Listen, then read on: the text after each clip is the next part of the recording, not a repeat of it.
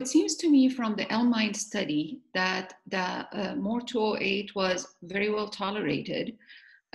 We would expect the side effects of monoclonal antibody like allergic reactions, but otherwise it was well tolerated. And that probably shows up more in the patients after 12 cycles when lenalidomide was stopped. So at that time, we didn't see after those 12 cycles significant toxicity in these patients, and we didn't see significant rate of infections. The drug also, in another study, has shown also promising activity as a single agent.